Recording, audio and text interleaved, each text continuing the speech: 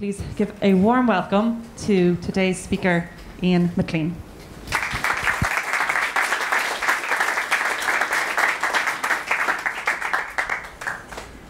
Good afternoon. I'm on. So welcome unofficially to the start of the long weekend. And you know, it's interesting because when Karoline invited me to speak here, I didn't realize until I looked in the calendar to realize that I got the afternoon just after lunch slot on the Friday before the start of the long bank holiday May weekend. Sorry. So the one thing that I almost did was I thought long and hard about packing a mirror so that I wouldn't be the only person in the room and that at least be one other person in the audience. So I can only conclude on that basis that you guys are the optimistic learners. So I better be clear that I don't disappoint you either with your optimism or with your learning. And this is my first talk at Google, so I fit into that category, Karoline. And it's really good to be here, and particularly on the run into the long weekend. And we're going to spend a little bit less than an hour, and I'm going to make it a little interactive. So there's going to be some of me, some of you, and then we'll kind of make up the rest of it in between. But I think everybody starts off by telling their story. I'm going to give you a very, very short version of the story. So I'm the founder of a business which is called Flow Group. And I started the business 20 years ago. So it's actually 20 years old this year. And I didn't have any great grand ambitions or plans to be an empire builder. And we built the business pretty slowly, steadily, organically. And we now have a business that has got operations across 4 continents. And during the last 20 years or so, we've worked with a very, very wide range of organizations.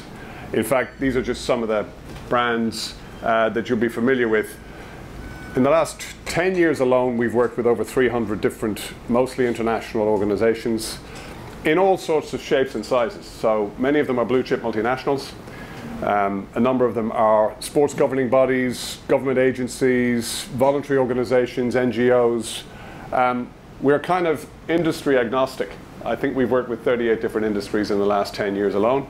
And the one thing that we bring to the party is the common element of people.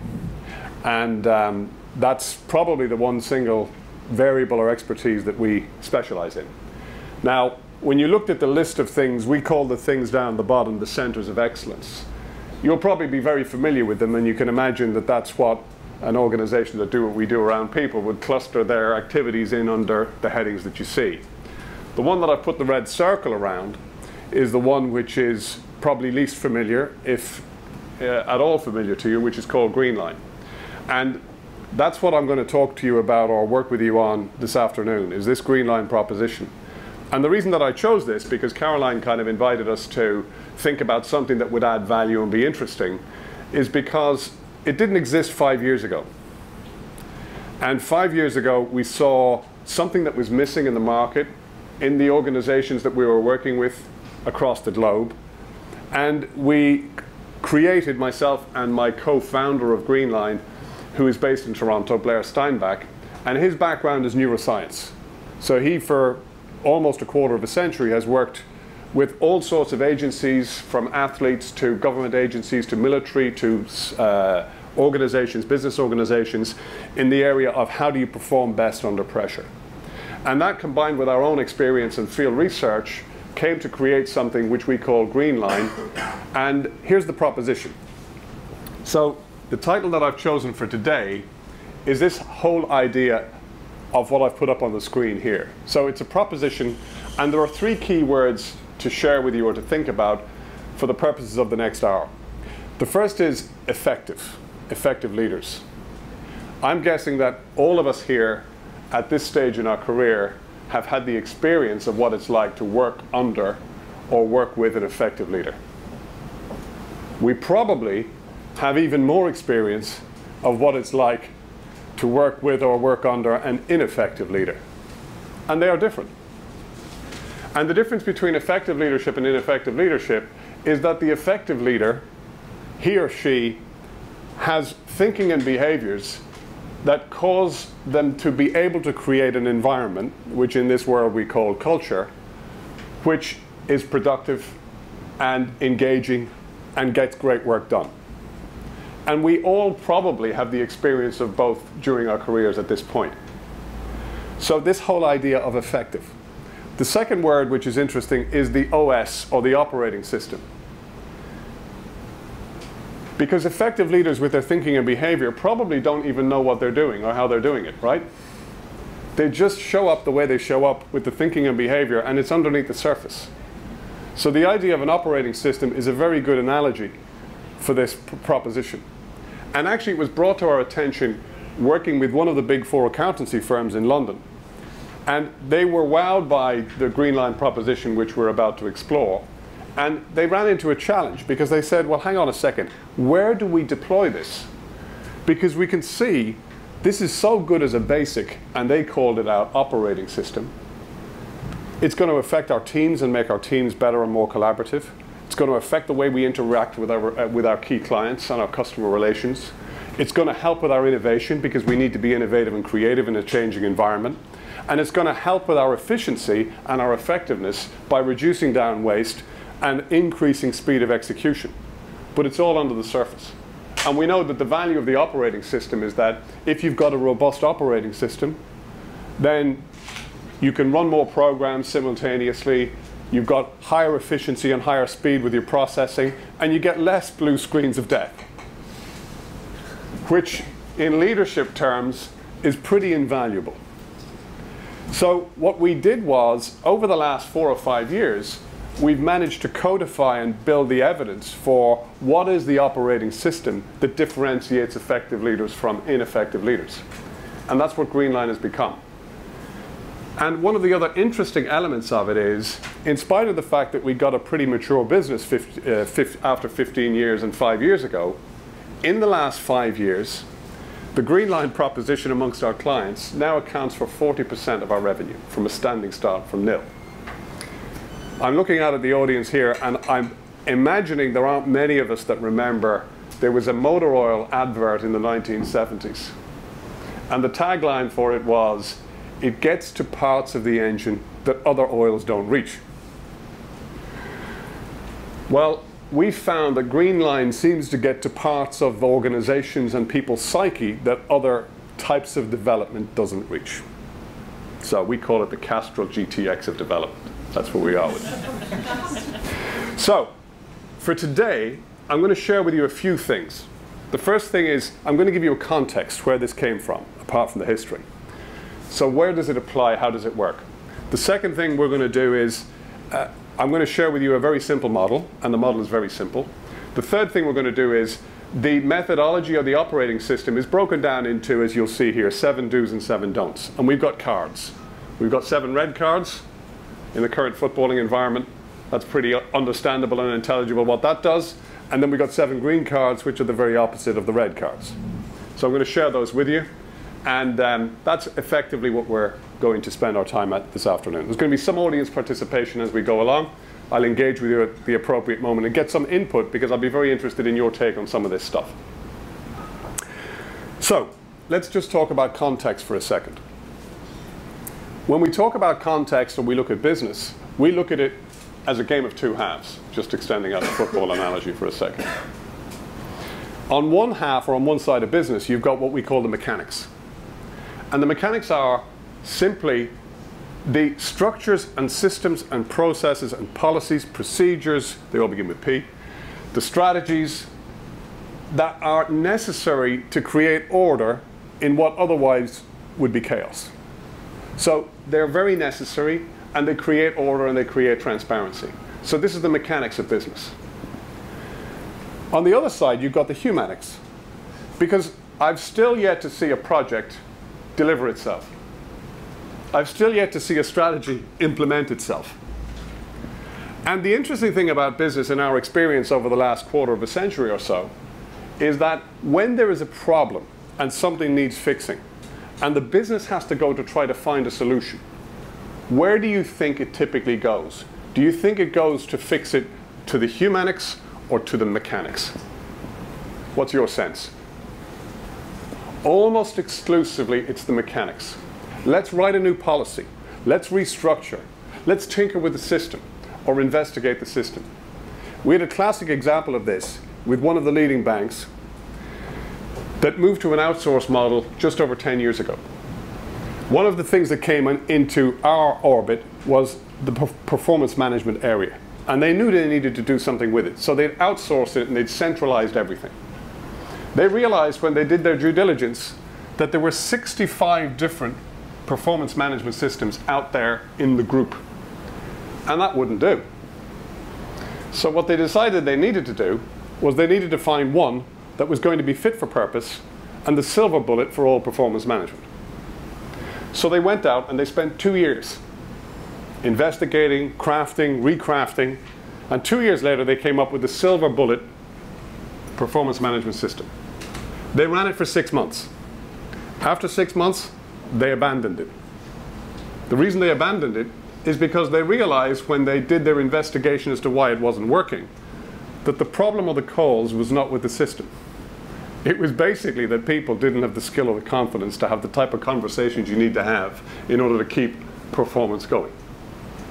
So it's a classic example of an organization looking in the wrong place to try to solve the problem and prioritizing mechanics over humanics.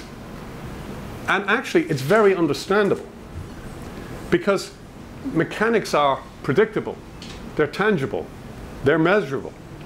People, on the other hand, they're messy. A manager in the very early stages of my own career took me aside and says, Ian, you're going to learn one thing about organizations. All problems come with hair on top. Or not, as the case may be. And it's actually true.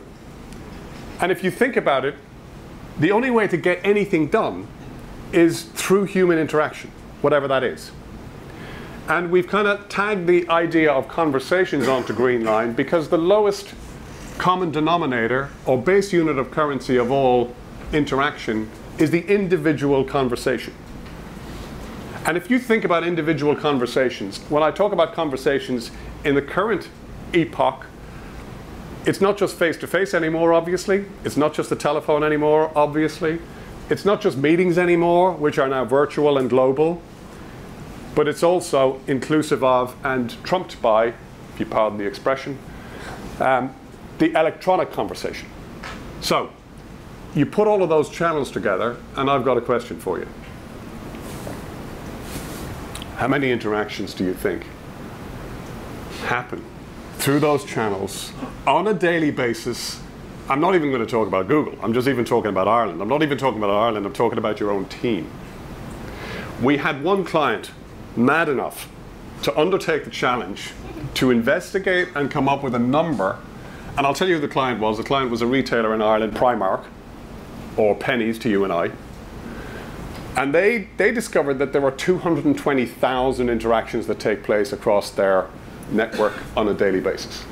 Now the question I have, and it's a rhetorical question, is do you think that the quality of the conversations or interactions that are happening are having an effect or an impact on the business? Okay, you don't even need to answer that one. That's not the audience participation point. What we've discovered is that there are basically 3 outcomes to any interaction. And it's a little bit like, if it's a machine, then you need to drive it, and if you need to drive it, you've probably got a gear shift. And those of us who've got automatic cars, and anybody from the US wouldn't know what anything else is, I'm sure, is you've got 3 settings on your gear stick, right? So the first is D. You have the interaction, you have the engagement, you have the conversation, business moves on. There's a second category of interaction. N. Neutral.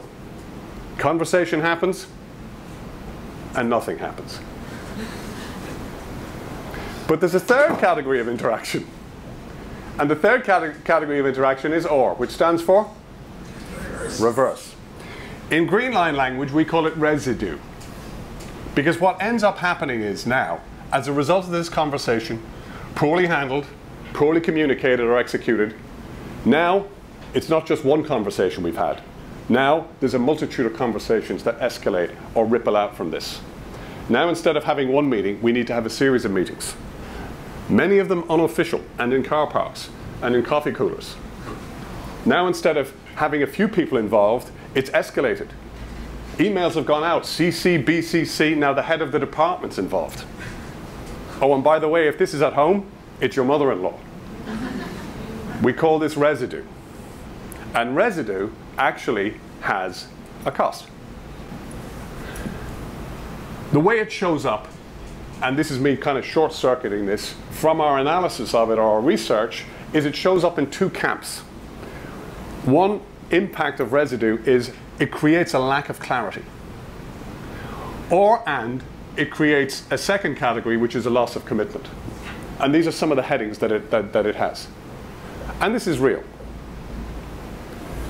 The interesting thing is that managers typically spend a portion of their time, guess what? Mopping up residue. Going around with a mop and a bucket, tidying up the result or the residue of things that could have, should have been handled more skillfully earlier on in the piece. People get paid to come to work to mop up. Highly paid in many cases. So, does this resonate with you, by the way? Or does this never ever happen here? Are you residue immune? Or are you human? So, if that's true, here's my question to you, and it'll be different from person to person. The question I have is, how many hours a week would you say, on average, the average supervisor, team leader, manager in Google would spend tidying up residue? Have a reflection. So there's 4 categories here, and I'm just going to ask you to volunteer. How many of us would suggest or say 0 to 5? How many of us would be in that camp? Okay, 3 to 4 people. Oh, I've just given it away. We're short on time, so I've just kind of shortcutted it. But at least we know the 3 or 4 people in the room who believe it's less than 6. What would you say your average is? Would you be putting it in this category? Yeah. Would that be the general consensus here, somewhere in here? Yeah? The international average is about 12 hours a week. Now, if we talk about residue and what causes residue, let me ask you, so this is a piece where I'm interested in hearing from you, because it manifests itself differently in different organizations, but not too differently. And what I'm interested in is, if you had to come up with reasons why conversations go wrong, so if you want to go into the root cause and do your root cause analysis, what are the things that cause conversations to go wrong typically in your experience in Google here? Give me an example. Anybody? I'm just going to take anything from the floor. Not knowing what you want. Okay. So not knowing what you want from the conversation. So not having a clarity. What else? Back and forth, doing things too quickly and then having to come back again and again. So doing things too quickly and then having to rework and do it again and again. We had over here? Not listening. Not listening. So people not listening. I was listening, by the way. I was just paying attention over here, but I get what you mean. Some hidden agenda from different parties. Okay, hidden agendas from different parties. Not knowing like the why you're doing it. Okay, so not only not knowing the what, but also the why. The wrong people in the room. Go on. So Google is human. Lack of context. Lack of context. Okay, so context is either not or different for different people. Anything else? Was there a funny one here? Because we'd love to hear it. No, it wasn't funny. Unfortunately not. Okay. Just debating. What we typically do when we work with groups is we take this information and we put it together. We take a sheet of flip chart paper, we take a red marker, and we write up everything that the group has got to go through, and we put it, and we call it the red list. I'm going to come back to that in a second. So we'll take all of this, we put it in a red list. So I want you to imagine a big sheet of flip chart paper here with all the red stuff that includes what you've said, plus much more that's already in the room. Here's the interesting aspect of the whole proposition, is we're very keen to go back to very simple first principles. And the very simple first principle about effectiveness, whether we're a leader or we're not. By the way, there's one thing that I forgot to mention, is in the title of the talk, it says effective leaders. When I talk about a leader in this context, you don't need to be anointed or appointed with the title of leader for this to apply. And actually, even with leaders that we've worked with, when they come back and they tell us how this has worked for them, 80-20, they come back and tell us the human story of how it helps them with their 14-year-old daughter, with their relationship at home, with their whatever else. So even if you're not a leader in here, formally anointed, as long as you're a human being and you've got a personal life, and I won't even ask you to put your hands up if you have or you haven't got one of those, but as long as you have, then this applies just as well. And this is the reality of it, because it's a human reality. We have a situation where to get stuff done, unless it's self-directed and we're doing our own thing on our own time, a lot of what we need to get done is through other people. And you've got person A, which is my side, and you've got person B, which is the person on the other side of the bridge. And you've got a gap. And as those in Transport for London continue to insist, we need to mind the gap. And that actually is the challenge. It is this fundamental human challenge. Because if it were as easy as this, we wouldn't even have a business. We're given a problem or a challenge to solve, and we've got to sit down and work it out. And there could be A, B, C, D, E, and F, perhaps, if it's a project or if it's a team meeting or whatever it happens to be. Very often, what happens is, instead of moving in the right direction, the problem or the challenge creates a tension, which is A versus B. Because I've got a view, I've got a history, I've got a perspective. Karoline might have something completely different on the other side. And we start to try to engage to solve the problem, and it creates a tension. And part of the reason it creates a tension is because of the red list. And the red list is real. And it's also human. And the thing that's fascinated us is that there's a policy and a procedure for practically everything. You know, if it's in the EU, there's a policy and a procedure for the shape and size of bananas. There are some organizations we've encountered where there's a policy on soda. You can't bring soda into the building because it'll ruin their vending sales. There's another company that we work with where there's a policy on furniture removal because they're so heavily unionized that if you want to move a desk from here to here, you've got to go and call the furniture removal people. So we have policies for all of this trivia.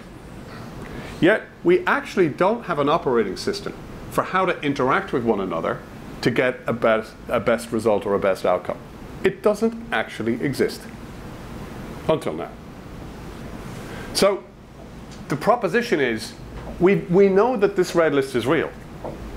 We still have to solve the problem or the challenge. How do we navigate our way skillfully through what is present very often and produce an outcome that isn't a residue outcome, but one which actually leaves us with clarity and commitment around the outcome. So we know exactly what it is we're supposed to do. We know what the context is. We know the why. We know the what. We know the how. We're committed to it. We have the same idea of it. And we go and we deliver it. And we're committed to doing so. That's the proposition. And the final thing before we get into the brain science, which I'm about to share with you, is there's a cost to this. And organizations are really waking up to it. Let me give you a really crude residue calculator. We'll start off with the 12 hours. So we take the 12 hours. This is a real live example of an investment bank that we've worked with globally. So 12 hours times 48 weeks times average hourly salary globally times the number of people employed by the business globally, and you get a result. I did this presentation most recently to 300 CFOs who are not normally renowned for their interest in conversations or anything people-oriented, usually. And we were flooded with inquiries on the back of this one slide that we've just given, because they did their own maths with their own numbers, and they came up with a very, very large number. Now, those of us who aren't already gone on holiday for the weekend will appreciate that this number is only half of the real number. Because for every 1 hour that I'm spending tidying up residue, it's an hour that I'm not spending doing what is actually going to add value to the business. So it's a 6-point game. If you get tired of the football analogy at any point, I can just switch metaphors. Let me share with you the model. The model is deceptively, but it's deceptively simple. It's based on a journey. So this is the Greenline model. And any journey that we have, people identify with this, so they relate to it very well. Because we're all on a journey. And whether it's a macro level life journey, whether it's a career journey that we're on, whether it's a relationship journey that we're involved in, we're all simultaneously on multiple journeys. And whilst the journeys are all different, the elements of the journey are all the same. So one of the things you need to have in a journey is you need to have a destination, which we simply call the there. It's somewhere where we haven't arrived at it yet. We haven't got there yet. It's over there, and it's not where we currently are. So that's one fixed point that we have in any journey. Second fixed point in any journey is where we currently are. You can take a snapshot in time of any moment, which is here. If the language, by the way, gets too technical at any point, please let me know. Where? That's in the middle. So how do you connect here to there? What's the fastest way? Straight line. We actually draw it as a dotted line because life teaches us that life never really works in a straight line. And interestingly, we have friends and clients in the aircraft business or airline business, and they would tell us that if you take airplanes, which most of us do a lot of the time, then the airplane's trajectory, it's in the aircraft's interest to stay as close to that straight line as possible, for obvious reasons. The first is it's the most cost effective. Secondly, related to that, as you've identified, it's the fastest. Thirdly, beyond that, it consumes the least amount of energy, in this case fuel, which is tied into cost. And finally, people get there faster and cheaper, so they're happier. So these could be the KPIs for any business, any industry. Interestingly, the aircraft's flight path doesn't stay exactly on the straight line. They tell us that actually it looks more like this. It kind of wiggles and wriggles from here to there, and it actually only intersects with the straight line or the optimal line 8% of the time on average. So 8% of the time it's connecting to the line. 92% of the time, what's it trying to do? Get back on the line. It's a bit like Irish weather. It's either raining or it's about to rain. There's only two variables. And you're either on the line or trying to get back on the line. And this is simple and easy enough in aircraft territory. Because what they simply do is they put in the onboard coordinates, they onboard it of the destination, and then the GPS kicks in and makes the auto corrections all the way through. That's how the flight works. Greenline just follows that metaphor, but in the people sense. So in order for Greenline to work, there are 4 key skills that we need to have. The first, which is obvious, but not common practice, is we need to create an agreed there. We need to understand what the purpose is. We need to understand what the destination is. We need to understand why we're doing it and what we expect as an outcome. So that's the agreed there. Step 1.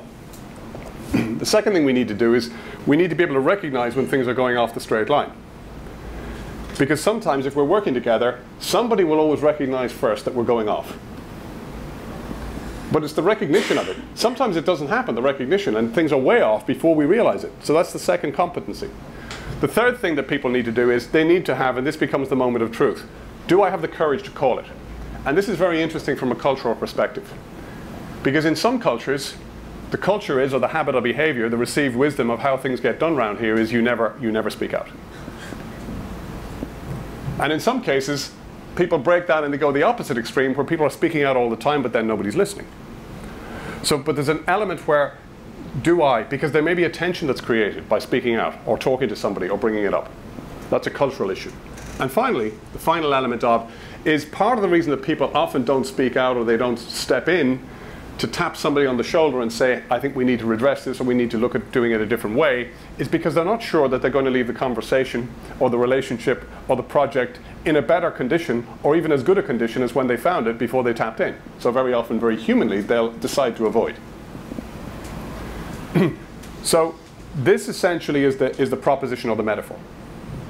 In 25 years of working across organizations globally, what we find, sadly, is not very much of this in reality.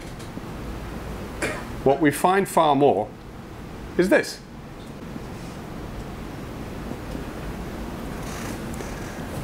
There's far more red line than there is green line. And you'll see the differences in many, many different ways, and we're going to dig into this now in a second. And the green line outscores the red in all 4 key areas, KPIs that we identified earlier on. And there are many reasons why not. So the proposition for Greenline, which I'm going to share with you, there are 7 red cards, and 7 green cards, and the green cards are the mechanism by which we keep as close to the center line as possible and on the green line, navigating from here to there. 7 cards. And you've got a handout there, but we're going to come back to that now in a second.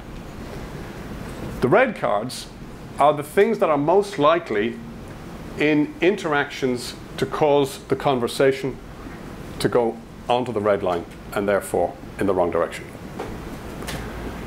Before I get into the cards, I mentioned that my partner in founding Greenline is in the neuroscience game, and there's a really robust set of neuroscience that underpins the cards. So I'm going to give you the 15-minute version of something which would probably take 15 hours if we had 15 hours. But I'm going to give you the short, simple version of it because it's the weekend. So, the brain. How many of us have an interest in or an awareness of the function of the brain from a neuroscience point of view? How many of us have? Okay, not unusual and not surprising. So that's really good. So you can probably teach me a thing or two, even in addition to what I'm about to teach you. So for those of us who have or haven't, what I'm going to ask you to do is, would you put your hand out like this and splay out your fingers and thumb? Okay, would you put your thumb in, wrap around your fingers, bring the fist towards your head, turn around and turn your fist and say, "Hi, brain." This is actually a pretty good working model of your brain in a couple of ways. Firstly, it's about this size. It's just a little bigger. It's about this weight. It's just a little heavier. And there are 2 component parts to it that are 2 functioning parts at minimum that work in parallel with one another simultaneously. The first is the thumb, which has 1 function. And this is the limbic, or the older part of the brain, which is called the feeling brain. The fingers that wrap around the front is a more recent development, and that's the neocortex.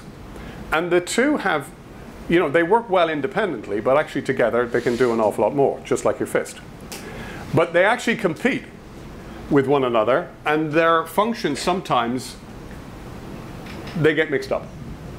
So, let me describe briefly what each does and where the risk is in the context of our conversation today and the cards. So let's talk first of all about the green brain.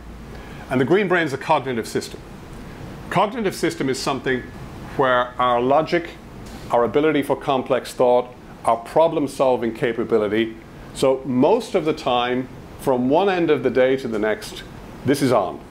We are solving problems, everything from programming all the way through to what am I going to wear in the morning or tonight, or what am I going to have for lunch. This is constantly on. So when I say 7 times 7, 49. Okay, that is a good demonstration. You've passed your MOT, your problem-solving brain is working, even at this time. So you have to engage your problem-solving brain, solve a very simple problem like that. So that's the first thing. Second aspect of the green brain is it creates context. What do I mean by that? There are 7 birds on a fence. You shoot one. How many are left?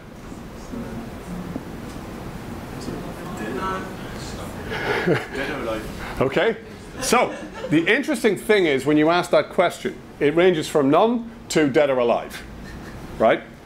So there are many, many answers to the same question, and it all depends on one thing.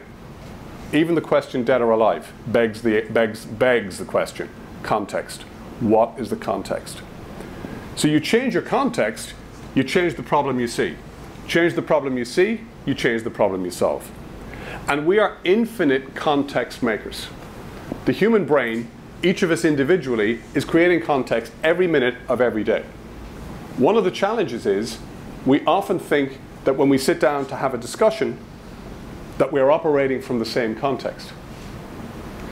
When you disagree, or you can't agree, or there's tension, or there's an A versus B in the room, it is never about logic.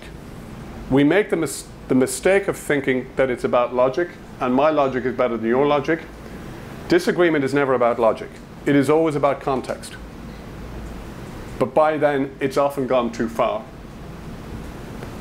Let me demonstrate context. I've got two marbles here. Yellow marble is a dog. Blue marble is a car. Dog, car. Put the two together. It is impossible, practically, not to have a mental image in your head with a dog and a car in it, right? How many of us have got a mental image with a dog and a car in it, as I was describing it? Okay. How's your dog and car? Describe where they are. Yes, you sit down on the back seat and watching out from the window. Okay, so the dog's in the back seat of the car watching out from the window. Okay. Anybody else with something different? I imagine the dog getting hit by a car. You imagine a dog. Okay, so we got a car lover and a dog lover and a dog hater over here. Yeah? What do we got? I have the car that has a dog exterior from Dumb and Dumber. Yeah. I know exactly what you mean. Now I've got that picture in my head, it probably won't leave. Thinking like half Transformers, so like the front side is a dog that runs and then the back is a car. No. So this beautifully illustrates the fact that all you need to do is introduce two pieces of data and you can't help but create an image in your own mind. And it's different from person to person. So that's what I mean by creating context. So that's the second thing that the logical brain does. Interestingly enough, we have great capacity in this brain of ours, and depending on which piece of research you read, since the 1950s it vacillates. We have the capacity in the cognitive brain to hold between not just two pieces of information like a dog and a car, but as many as between 5 and 7 pieces of information we can hold simultaneously. Now, here's the question I have. If you can take 6, let's say, we'll take the average, data packs, and you can hold them simultaneously, and you can spin and move these and manipulate them into any order or sequence which will create a different picture in your mind or your ability. This is the wonderful power that we have, computing power. How many options or possibilities do we have if we've got 6 variables?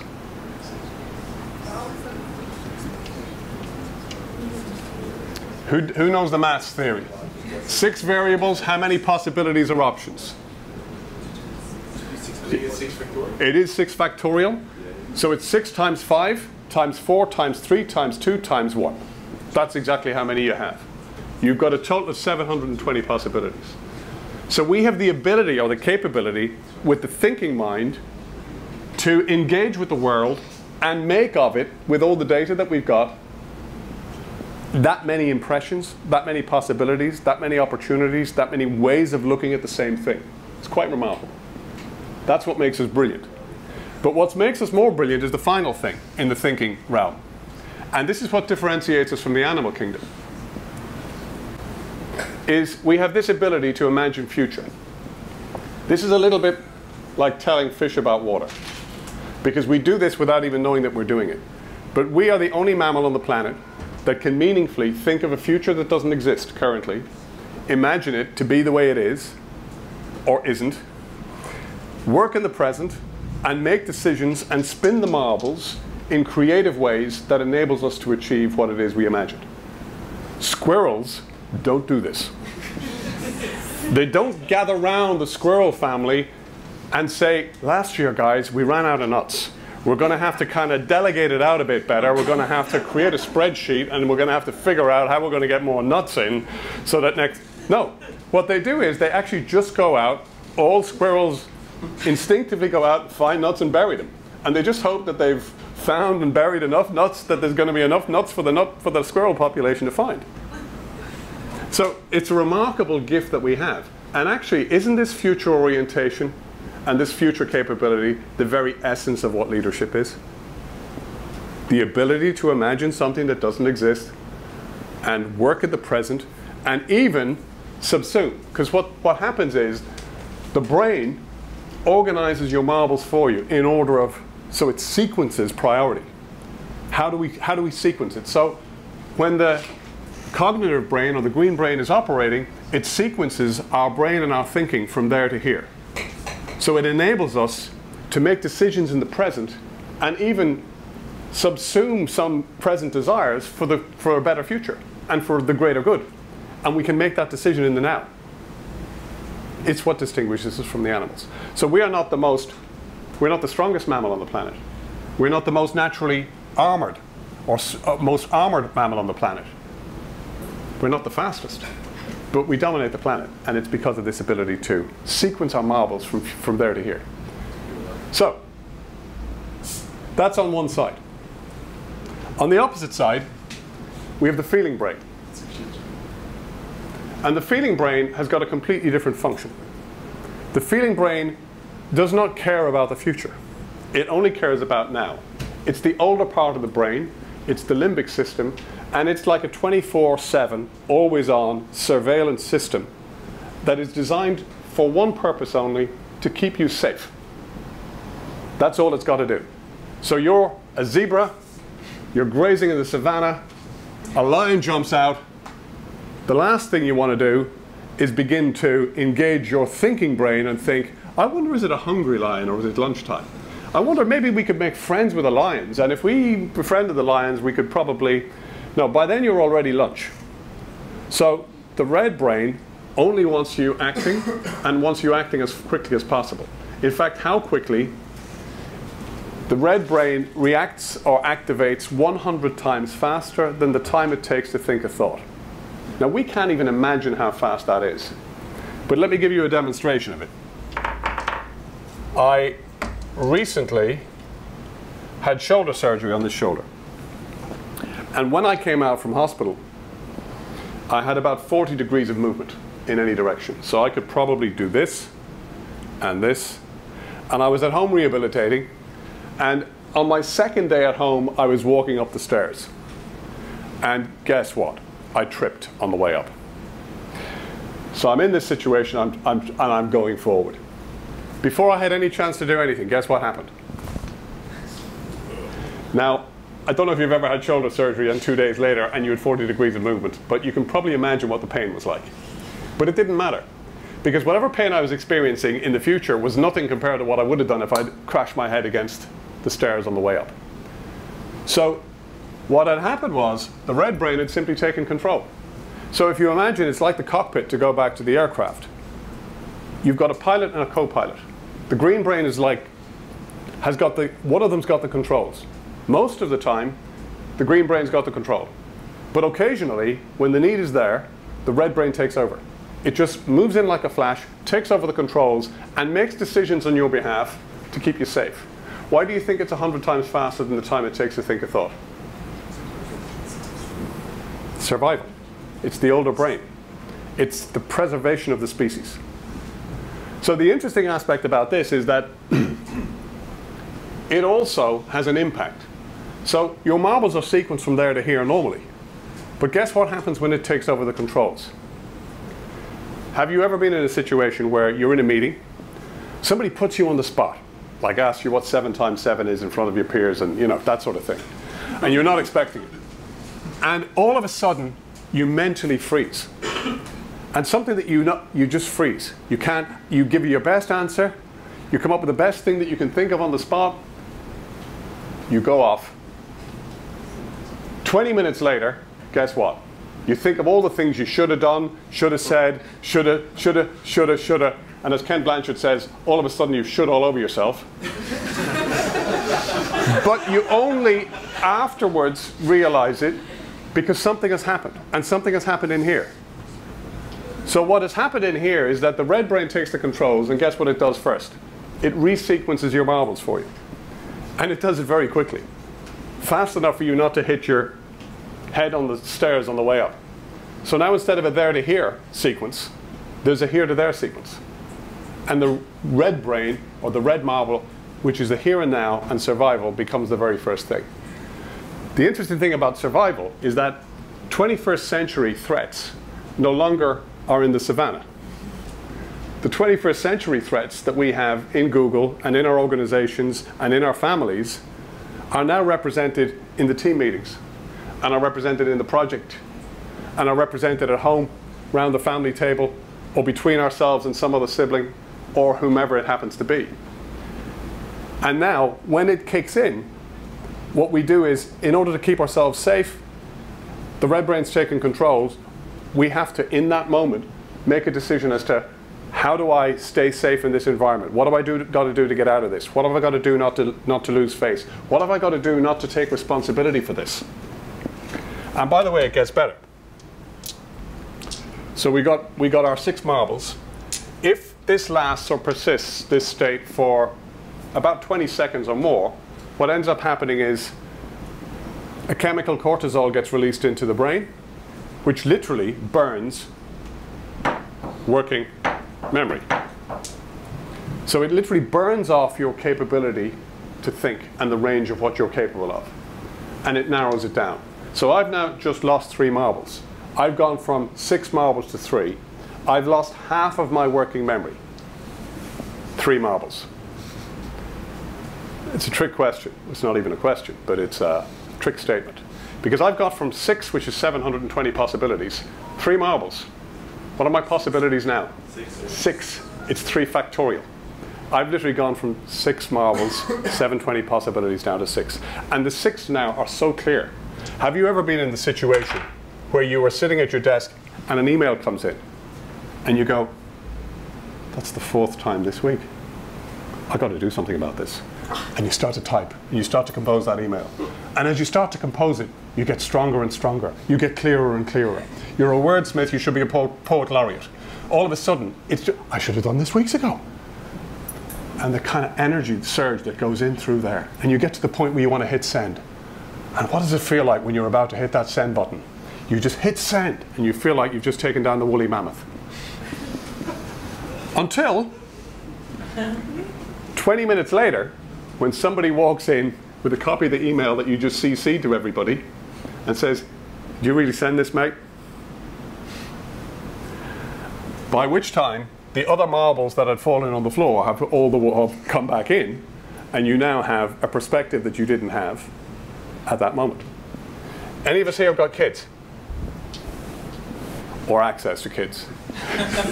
Because I know, Karoline, you're going off to play with your borrowed kids for the weekend. Well, and seen them lose their marbles.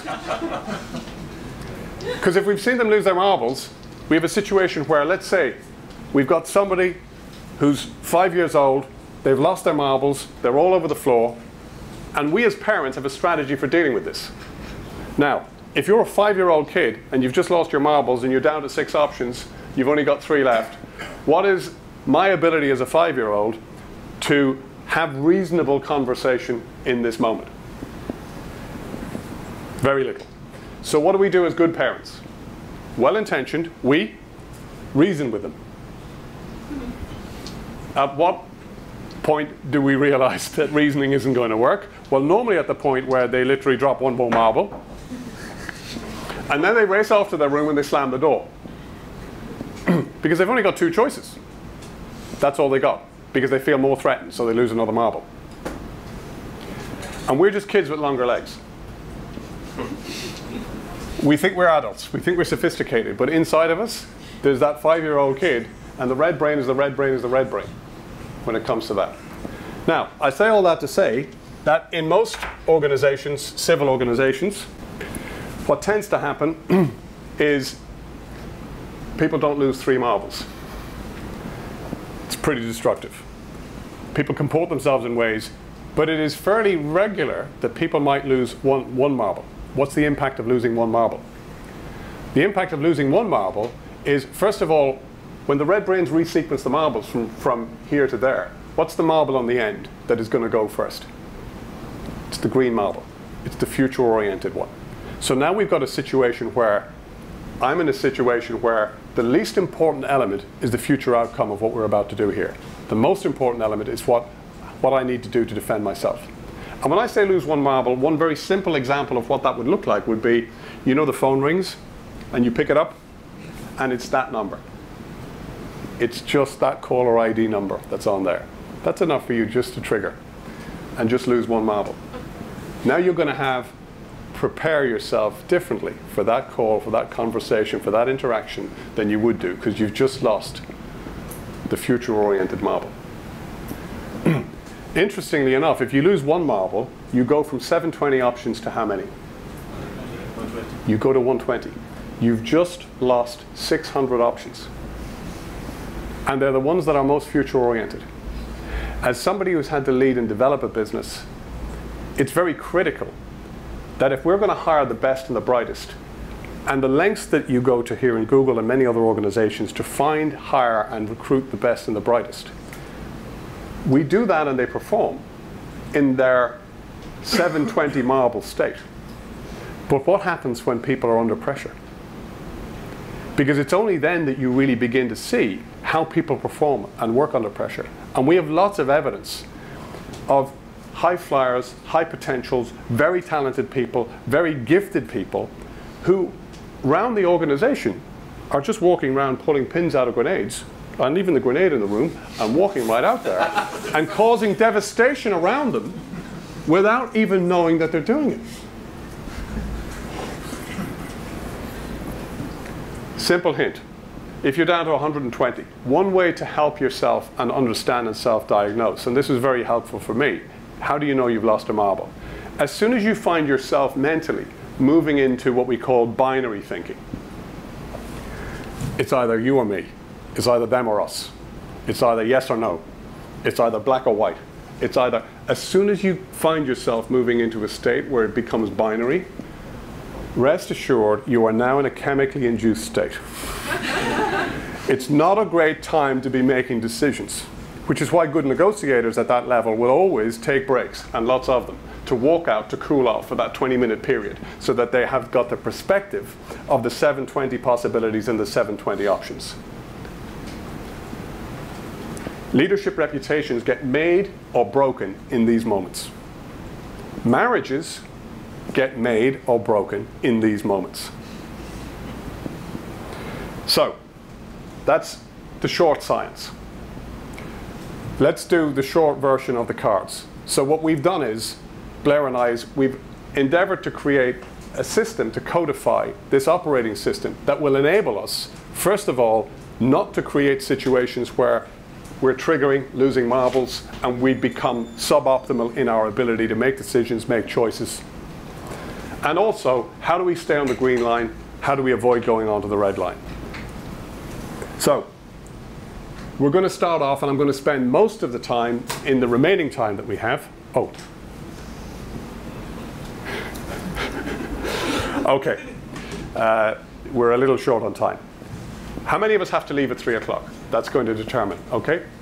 So the very most of us. Okay. In that case, I'm going to show you a 5-minute video. And I'm going to ask you to have a look at the video through the lens of the red cards, if that's okay. So, these are the cards. They're pretty self-explanatory. And the 5-minute video that we're going to watch is a conversation between two people, A and B, who've got two different views of the same thing. And they've got to resolve a situation where Barry, who manages Lisa in a technical function, she wants to apply for a role which will promote her, but it involves managing people for the first time. He doesn't believe she's ready for it. She believes she's already demonstrated a capability and that she is ready for it, and they're in to have a discussion around it.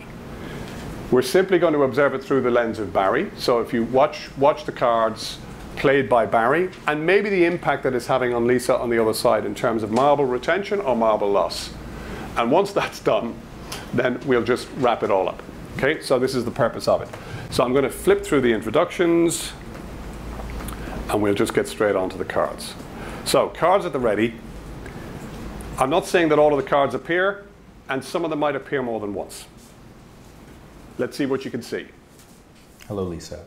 Hello, Barry. How are you? I'm well. And you? Good. So you applied for a promotion. Where are you at with the application?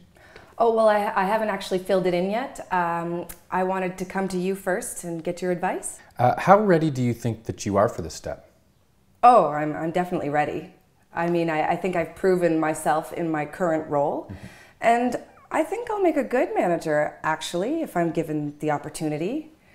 I am a key contributor. You say so yourself. Yes, you are. Goes without saying, you're a great asset to this organization.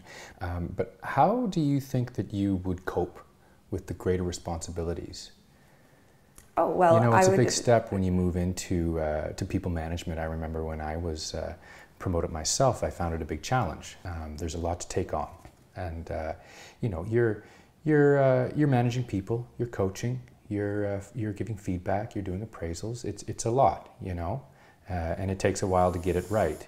And you have a lot of experience and a lot of management potential. Are you sure you're ready? Well, I think so, yes. I mean, I've seen a lot of people with a lot less experience and expertise get promoted in the past, and they seem to be doing just fine. I think I'll make a good manager, actually. I'm looking forward to the challenge. I'm already the one people come to when there are issues, and I'm often the one who has to point out issues before they impact the business. And, you know, I think with a greater scope of influence, I could influence the system instead of just helping people work around the inadequacies. Well, do you not think that there are a few things that you need to work on first? Oh, well, I'm sure there are. Such as? Well, for example, your communication style. How do you think you come across? I'm not really sure what you mean, Barry. Oh. I am a key contributor on this team. I'm the go-to person. I mean, I'm always willing to help and give advice, and I try to help them out the best way that I can. Our last team meeting, Kathleen wanted to make a suggestion about a potential change to the report. Do you remember how you spoke to her? No. Well, you were very condescending, and you made her feel and look like a bit of a fool. Are you aware of that? Oh, come on, Barry. Her idea, it was impossible, and you know it. I mean, she clearly doesn't know how the system works, or she wouldn't have suggested it. I said what needed to be said, and she got the message, didn't she? I mean, what do you want me to say? Be quiet, say nothing, and let the business suffer? No, not at all. Look, I just think that you're very direct with people, and that is not a style that suits people management. Look, I just think that at this moment, your leadership style suits more to an autonomous role. Would you not agree with that? No, I don't. I want this promotion, Barry. I think I deserve it. But you know, obviously don't. No, don't get me wrong. Look, Lisa, I think you're a fantastic worker. You're a top contributor. I want to support you in achieving your goal. Frankly, Barry, it doesn't sound like it.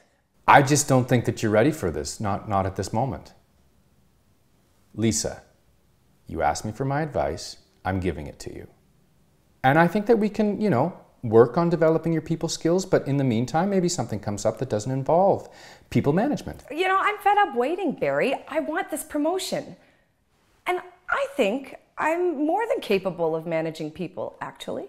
Look, if you really want to move into people management, we can do a development plan. I'll look into some courses that may be available, and we can start there. How does that sound? Yeah, that's fine. Thanks.